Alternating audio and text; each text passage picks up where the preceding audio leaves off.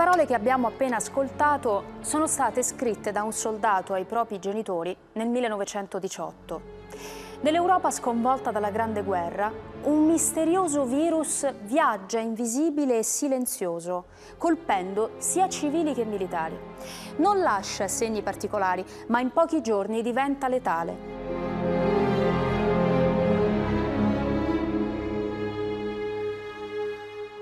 I medici parlano di influenza, ma è un'influenza che, come la peste del XIV secolo, non solo uccide, non soltanto devasta, letteralmente spopola e passerà alla storia come la Spagnola.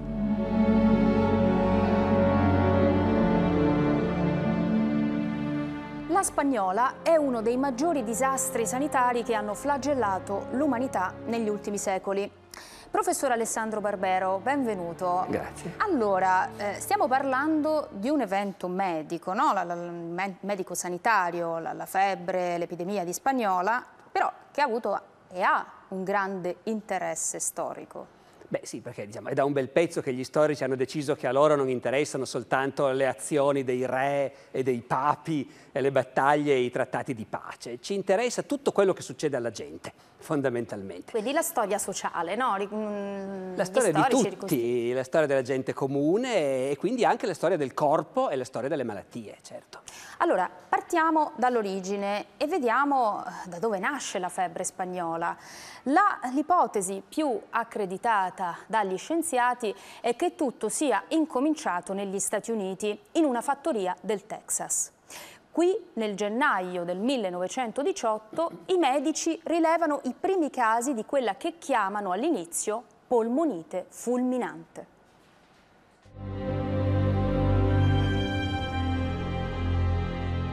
Secondo la ricostruzione di medici e militari, il virus proviene dalla contea di Haskell, nel Texas, un'area contadina e poco popolata. E sono proprio le condizioni di isolamento che permettono all'epidemia di restare, in un primo momento, contenuta in quel luogo. Fino a quando alcuni ragazzi della contea vengono arruolati nell'esercito. Perché l'America, intanto, è entrata in guerra contro la Germania. Negli ambienti affollati e promiscui delle caserme, nei dormitori e nelle mense, il virus dilaga e si diffonde sui treni, sui camion, lungo le arterie della vita militare. Nel febbraio 1918 i ricoverati sono 107, a metà marzo 522, nel giro di pochi giorni ne muoiono 40. In aprile il contagio è arrivato a 24 dei 26 campi di addestramento e a 30 grandi città. Ma l'imponente macchina da guerra americana si è ormai messa in moto e migliaia di soldati con il virus in corpo si imbarcano per l'Europa. Per i primi mesi l'attenzione del mondo sarà rivolta solo alle offensive e controffensive, alle migliaia di uomini morti in battaglia, alle condizioni disperate dei soldati. Sul fronte italiano la malattia compare a primavera con una breve epidemia di carattere benigno per poi scomparire nel mese di giugno. È solo influenza, si pensa. Ma nel brodo di coltura delle trincee, nelle spaventose condizioni igieniche della vita al fronte, il virus sopravvive, si rafforza, soprattutto muta. Nell'autunno 1918 si ripresenta più forte e aggressivo, provocando gravissime complicazioni polmonari che causano migliaia di morti. Per evitare la diffusione del panico, viene imposta la censura su ogni notizia allarmante.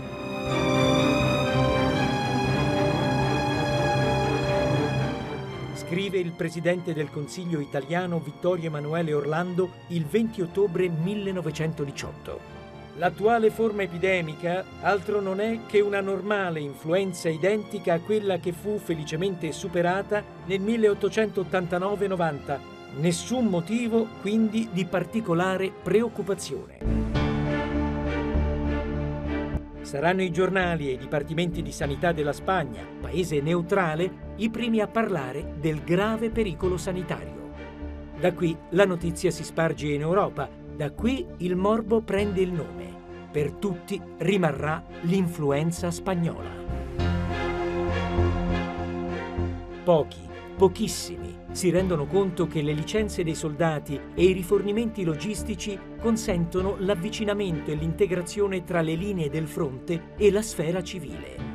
L'area infetta si allarga così, sempre di più. Bisogna intervenire, ma non si sa come. Il trasporto dei malati e delle salme causa un ulteriore aggravamento perché la malattia si diffonde, uccidendo autisti, personale ferroviario e infermieristico. Molto presto l'intero corpo di sanità, già provato dalla guerra, arriverà al collasso. Professor Barbero, allora abbiamo visto nel filmato l'epidemia di Spagnola che dilaga nelle trincee, no? E anche un documento molto interessante in cui il Presidente del Consiglio, Vittorio Emanuele Orlando, un po' sottovaluta l'entità dell'epidemia, del fenomeno. Forse si arriva anche alla censura.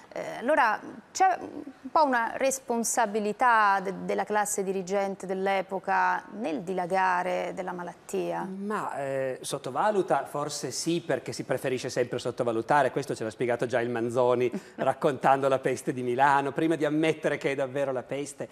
La censura, certo, perché noi queste cose dobbiamo calarle nell'epoca. Il mondo è in guerra da 4 anni, c'è la censura dappertutto. I giornali non hanno il diritto di scrivere niente senza il timbro del governo e tutti questo lo accettano. Anche Quindi, le lettere dei soldati al fronte vengono censurate. Le lettere vengono censurate, naturalmente, guai. E di conseguenza è normale in quel contesto. La gente sta morendo da molto tempo, che muoia qualche persona in più per l'influenza, alle autorità sembra veramente che non faccia nessuna differenza. Non cambia nulla. L'influenza spagnola però stravolge anche la popolazione civile, non soltanto i soldati che combattono nelle trincee, no? Certo, però anche in quel caso lì parlare di responsabilità è difficile. Come dovevano fare? Non è più come nel Rinascimento, quando avevano cominciato a capire come funziona la peste, al primo caso di peste in una città chiudi le porte. Perché ci sono le mura intorno alle città, devi solo chiudere le porte e aspettare, se va bene la peste non si diffonde. Questo è il mondo delle ferrovie, delle strade, dei camion, delle fabbriche. E di nuovo di una guerra con milioni di uomini che vanno avanti e indietro, sarebbe stato comunque impossibile fermarla. E difatti il problema dell'origine della pandemia del 1918 è stato lungamente dibattuto sul piano scientifico e i pareri ancora oggi sono discordi. Noi siamo andati al Museo di Anatomopatologia dell'Università di Pisa, dove si studiano le terribili malattie del passato, dalla spagnola alla peste nera.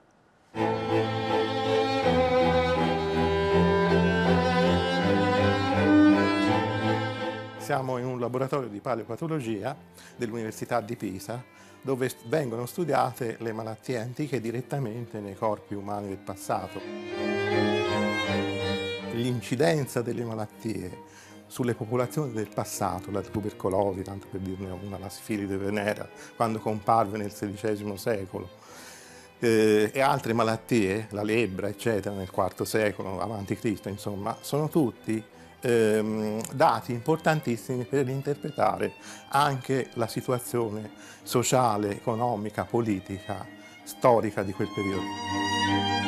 Questo è la vittima di un'epidemia di peste del 1582, la peste di Alghero che stiamo studiando. Nella polpa dentaria siamo in grado di estrarre il DNA dei germi della peste e di tipizzarli, a partire dall'età del bronzo fino alla peste recente, quella di Marsiglia, che è del Settecento, passando per quella del 1348, per quella di Giustiniano e così via.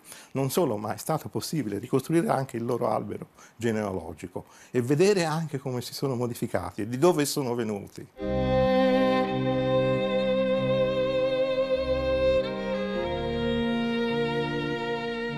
Tornando alla pandemia di Spagnola, fu un disastro spaventoso, con milioni di morti. Le stime vanno da 30 a 50 milioni di morti in tutto il mondo.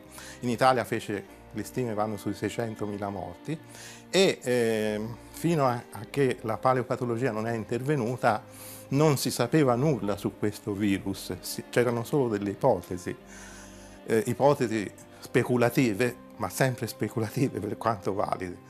La paleopatologia è riuscita a estrarre, a tirare fuori l'RNA del virus, a tipizzarlo, a vedere che tipo di virus era, a confrontarlo con i virus attuali, a vedere come mai era così aggressivo all'epoca e come mai uccideva in maniera così tragica, e quindi tutte informazioni che altrimenti dal punto di vista storico non avevamo. La paleopatologia quindi permette di avere informazioni anche sullo stile di vita degli individui e delle popolazioni del passato, come si muovevano, che attività fisica avevano, come combattevano, come vivevano, che alimentazione avevano. Dà tutte queste informazioni fondamentali. Quindi è una disciplina di grande importanza storica. Professor Barbero, allora abbiamo ascoltato nel filmato questa fiducia un po' assoluta nella paleopatologia, no? Che ci aiuta a capire attraverso lo studio delle malattie del passato quali erano gli stili di vita delle società del passato. È davvero utile questa disciplina dal punto di vista storico? Sì, ma tutto è utile. Adesso qui il collega è particolarmente entusiasta della sua disciplina, naturalmente. Certe cose si fanno da tempo, effettivamente. Voglio dire, gli archeologi da molto tempo esaminano i denti delle persone del passato per capire cosa mangiavano, questo, anche di che malattie morivano. Se i Longobardi avevano le gambe deformate perché andavano troppo a cavallo, questo genere, o le mani e le braccia deformate lavorando la terra, queste cose si fanno da tempo e sono utilissime. Poi indubbiamente andare a trovare il virus e capire di che cosa davvero è morto quell'uomo, se funziona, io do fiducia, se funziona è molto utile, perché poi naturalmente noi dal passato invece abbiamo le descrizioni delle malattie, i sintomi, la gente li vedeva, i cronisti lo raccontavano, però quale fosse, loro neanche sapevano che c'era il virus invece, o il batterio, e di conseguenza è molto utile. Senta, è possibile fare un paragone tra l'influenza di Spagnola del 1918 e la peste nera? No, se non in chiave scandalistica, diciamo così, perché è proprio una questione di cifre. Ovviamente quella è stata una terribile epidemia, a nessuno di noi piacerebbe attraversare un'influenza che rischia di ammazzare l'1% della popolazione italiana, sarebbe pesante, anche se stai uscendo da una guerra in cui ne è già morto un altro 1%, quindi ti ci sei un po' abituato, però la peste del 1348 ha ammazzato metà della popolazione europea. Certamente è un altro valore valore statistico. Quindi non c'è confronto, e anche l'impatto psicologico è tutto diverso. Senta, lei ci ha inviato questa fotografia, sì. Che cosa ci racconta questa immagine?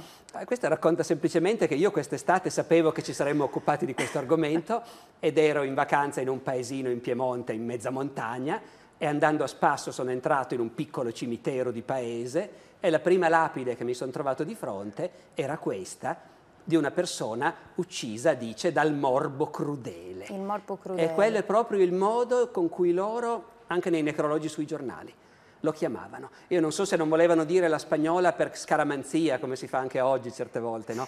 Però comunque quella è proprio la formula sicura. Quando una persona è morta nell'ottobre-novembre del 18 per il morbo crudele, è la Spagnola.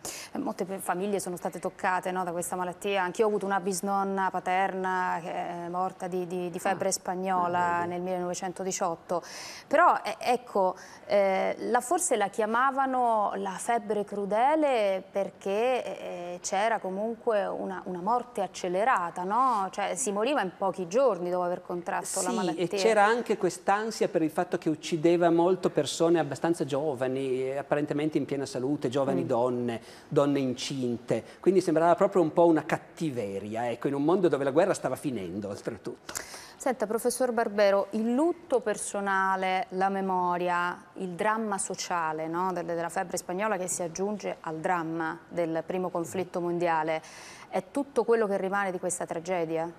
Ma per esempio rimane anche l'Organizzazione Mondiale della Sanità, perché a me risulta che è dopo quella vicenda che ci si è resi conto che ormai il mondo era tutto interconnesso, perché quello che caratterizza la Spagnola è che noi ci preoccupiamo di chi è morto qui da noi, ma le decine di milioni di morti di cui sentivamo parlare, se ci sono stati in Cina, in India, Quella è un'epidemia che per la prima volta investe tutto il mondo in contemporanea e con la possibilità di saperlo. Quanti sono i morti per di febbre spagnola in tutta Europa? Ci sono delle stime discordanti. La cosa veramente interessante da dire sarebbe questa: non lo sappiamo. Non lo sappiamo. Non lo sappiamo perché poi la spagnola uccideva di complicazioni. Ti mettevi a letto con la spagnola e poi ti veniva la polmonite. E quindi, specialmente all'inizio, nessuno registrava una cosa speciale. Non so neanche se dopo hanno registrato sistematicamente chi moriva di spagnola. Molti soldati sono morti di spagnola, ma sono contati anche nelle statistiche dei morti in guerra, naturalmente. Certo, quindi è difficile fare una stima. È difficilissimo dirlo, però appunto, grosso modo in Europa si può pensare a un 1% della popolazione, che è già molto, ma insomma. E l'altra cosa che è interessante dire è che però invece i contagiati erano moltissimi. Anche per questo la gente ha sottovalutato poi il ricordo, perché quasi tutti si prendevano la spagnola e quasi tutti guarivano, solo qualcuno moriva, mentre con la peste, se te la prendevi, avevi una probabilità su 2 di morire. Bene, e torniamo al Museo di Anatomopatologia e vediamo come la medicina nel 1918 ha affrontato la malattia.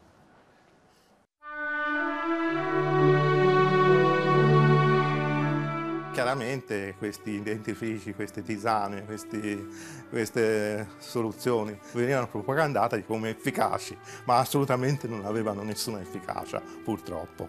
La risposta della medicina era assolutamente di una totale impossibilità di cura.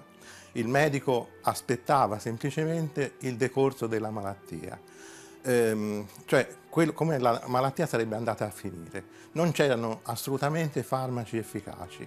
Tanto per dirne una, il farmaco più efficace usato all'epoca era l'aspirina, che ovviamente va bene per la febbre, ma non certo come farmaco antivirale. Il problema dell'epidemia del 18 è quello della mortalità e fino ad allora le epidemie di influenza non erano state mortali. Qui abbiamo il registro delle autopsie effettuate negli anni 1918-19 e qui abbiamo un verbale di una autopsia di influenza spagnola. La diagnosi è grippe, che è una parola francese che dice influenza, è sinonimo di influenza. La diagnosi anatomopatologica è di broncopolmonite confluente emorragica. Cosa vuol dire broncopolmonite emorragica? Vuol dire che questo giovane soldato è morto soffocato nel proprio sangue. Quali terapie venivano usate? Ma qui abbiamo la copia di un documento dell'epoca, del 25 luglio 1919, quindi praticamente coevo. Ecco, le terapie erano a base di olio di ricino, di antipirina, aspirina e salicilato di sodio. È chiaro che era una terapia puramente sintomatica e che non aveva effetto terapeutico, ma semplicemente curava i sintomi, in questo caso la febbre. Professor Barbero, allora abbiamo visto nel filmato, no, la medicina all'epoca ne sapeva davvero poco, si invitava la gente a curarsi con i dentifrici, le tisane, insomma davvero dei metodi empirici potremmo dire. Ma la storia della medicina può aiutarci a fare luce sugli eventi del passato che magari sono rimasti poco chiari? Ma sì, purché naturalmente ci ricordiamo sempre che il nostro mestiere di storici è innanzitutto di capire la gente del passato. Quindi dobbiamo anche stare attenti a non proiettare su di loro le nostre aspettative. Noi viviamo nel mondo, ecco, una grande data nella storia del mondo è quando hanno inventato la penicillina, negli anni 40. Dopo la penicillina non si muore più di polmonite, normalmente. Prima della penicillina la gente muore di polmonite e si rassegna. Muoiono i giovani facilmente, è una cosa che oggi abbiamo completamente dimenticato. E a proposito di giovani, la febbre spagnola è, diciamo così, un'epidemia generazionale, no? C'è un'intera generazione di giovani che viene uccisa dalla guerra e poi da questa terribile malattia. Sì, diciamo senza esagerare anche qui, perché appunto molti giovani maschi erano già morti in guerra, altri muoiono di spagnola, sono sempre percentuali che fanno rabbrividire se pensi fra 100 miei amici uno sarebbe morto, magari io, però di fatto l'impatto sulla società è relativamente limitato. Certo, aver visto morire tanti giovani in guerra e poi ancora altri giovani e giovani donne di Spagnola farà sì che la giovinezza diventi una cosa preziosa, un valore anche politicamente, certo. No? Pensa come il fascismo esalta la giovinezza anche nelle canzoni. Ecco, quello che colpisce è che questa generazione che viene colpita dalla guerra e poi da questa terribile epidemia all'inizio del secolo, il Novecento, che diciamo, era iniziato con l'epoca della Belle Époque, con la fiducia nel progresso, poi invece vede diciamo, finire queste speranze praticamente quasi subito. No? Ma questo io ricordo un mio professore negli anni 70 all'università che parlava proprio di queste cose e diceva c'è stato l'Ottocento, il secolo del grande progresso, e poi il Novecento, e questo secolo diceva non è venuto tanto bene. E a me sembrava strano perché negli anni 70 mi sembrava ancora di vivere in un mondo di nuovo di progresso. Di grandi speranze. Invece certo, anche. Il Novecento è stato anche una grande illusione. Senta, professor Barbero, un libro, un luogo e un film. Allora, libri ne sono usciti tanti di recente perché è un argomento che è diventato di moda, la Spagnola. Io consiglierei quello di Riccardo Chiaberge, 1918, La grande epidemia. Un luogo invece? Ma io andrei al cimitero di Re di Puglia, che è il grande cimitero dei caduti della Prima Guerra Mondiale, dove è sepolta un'unica donna, una croce rossina. Un'unica donna? Sì, ce n'è una sola di donna a Re di Puglia ed è morta di Spagnola. E invece un film? Dunque, sulla Spagnola che io sappia proprio specifico no, ma c'è un bellissimo film di Bertrand Tavernier che si chiama La vita e nient'altro, con Philippe Noiret che subito dopo la guerra fa l'ufficiale incaricato di riesumare i soldati morti e creare la tomba del milite ignoto, e ci riporta in pieno nel clima di quella generazione che con la morte ormai aveva una familiarità quotidiana. Professor Barbero, io la ringrazio davvero moltissimo, e per chiudere questa puntata sulla cosiddetta febbre spagnola vi lascio come al solito con una citazione. 4 litri di vino e un po' di paglia per morire. È la risposta eloquente e sconsolata di un medico alla lettera di un collega che nel 1918 gli domanda quale potrà mai essere la cura per la febbre spagnola. Bene, io vi do appuntamento a una nuova puntata del Tempo e la Storia. Vi ricordo di seguirci come sempre sul web e fare commenti sulle nostre pagine social.